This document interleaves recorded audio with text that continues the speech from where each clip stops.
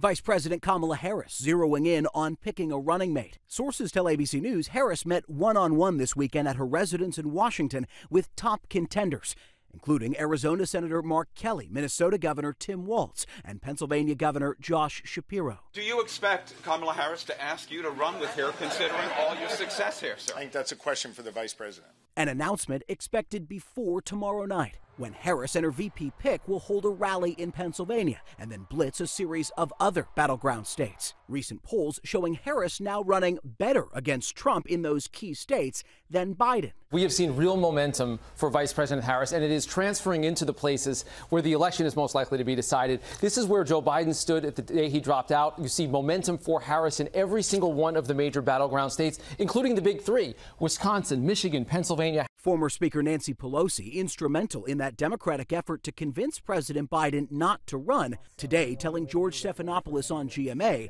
she didn't believe the president could win. I was asking for a campaign that would win.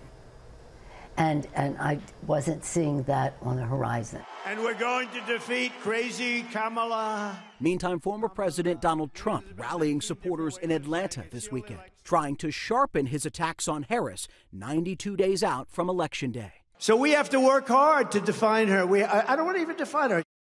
All of it comes as the Trump campaign has doubled down on falsely questioning the vice president's race, even as fellow Republicans like Lindsey Graham have publicly warned Trump to stay away from personal attacks and focus on the issues.